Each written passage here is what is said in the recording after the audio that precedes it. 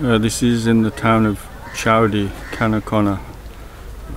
It's a Tuesday now, but this building collapsed on Saturday, 3 days ago, sometime in the early afternoon of Saturday.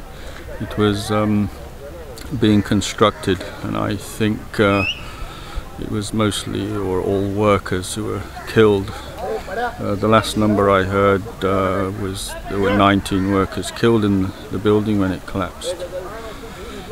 And the problem was probably shoddy materials used in the construction to save money or make bigger profits, rather mixed up in the corruption in India. Right, so the area around the building is blocked off. I think it's military doing the rescue operations. Police are not allowed by the building. There's a group of people over there just recently making a noise, coming to look at what's going on. And on the other side we have the Goa Police.